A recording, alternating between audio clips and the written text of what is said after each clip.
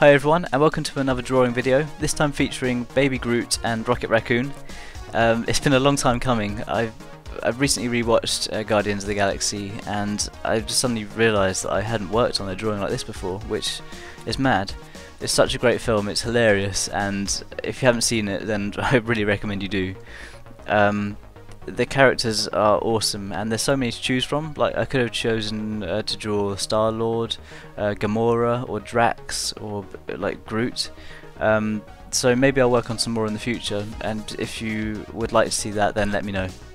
In terms of the materials that I used, for the outline I used a Pentel pocket brush pen.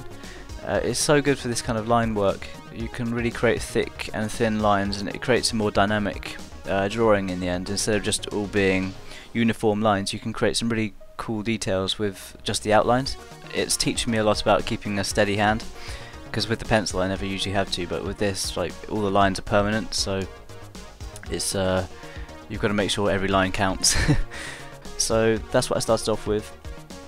And then for the colouring, I used Copic Markers again. I absolutely love using these, and I can't wait to keep using them because they're so much fun. So I started off adding just like a sand colour base to Baby Groot, and I built up the layers with darker browns and greys, and then added the highlights with the greens and little tips of blue on his head, and I think it worked out really well. I topped off some of the colouring with Prismacolor pencils, and they're really useful for this kind of stuff where you can add white highlights with the white pencil and stuff like that. It works really well.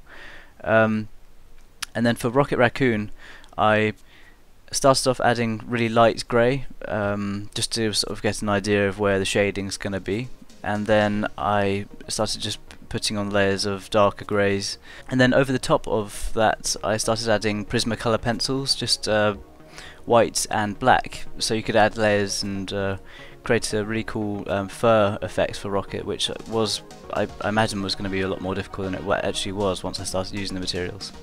I also used Copic Marker for the background. It's just a colour called Milky White, and it kind of added just a little bit of like a warm tone to the background, and it brought the characters out to the front, and I like how that turned out. And then for the highlights in the eyes, I used a Uni-ball Signo broad pigment ink white pen. It works really well for this kind of stuff, these highlights, and I think highlights in the eyes really brings out the character, and eyes are a really prominent feature on the face. Obviously I'm still learning how to use these materials, and each video is just kind of showing my learning process with them. So please let me know what you think in the comments below, and if you have any suggestions or any feedback, it's really appreciated. We have lots to look forward to over the next few years from Marvel, and there's going to be so many different opportunities to work on different character fan art, so if you ever have any suggestions then please let me know. As always, any likes, shares, favourites, that kind of support is greatly appreciated, and it means a lot to me. And if you want to contact me, I have all my social links like Facebook, Twitter and Instagram in the description box below, and you can also leave a comment below and I'll be sure to check it out. Obviously any suggestions are greatly appreciated. It means a lot that you want to see me work on this kind of stuff, and I'd like to be able to try and work on the stuff that you want to see me work on. So yeah, feel free to leave as many suggestions as you want, and I'll be sure to read them. Thanks for watching, and I'll see you all soon.